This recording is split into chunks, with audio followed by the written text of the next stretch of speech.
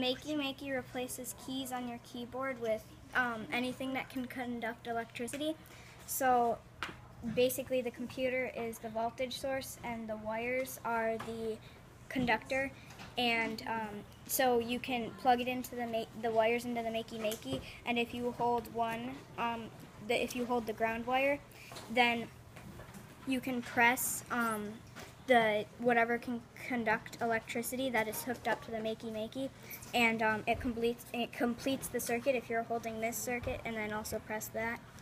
And we used Scratch to create a thing about open and closed circuits, and so we used a little bit of coding for it, and then also Devin recorded his voice on it, and so when we press one of these keys, it will record or play what he said, because it will, when Tia does it, it will close the circuit.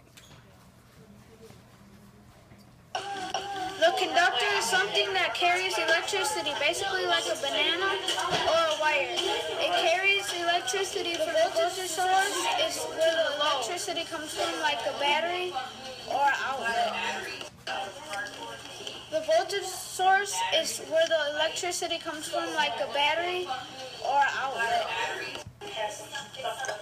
The load is the thing that is powered by electricity, like a light bulb. The switch is the thing that connects everything together. In this case, Tia is the switch for the Makey.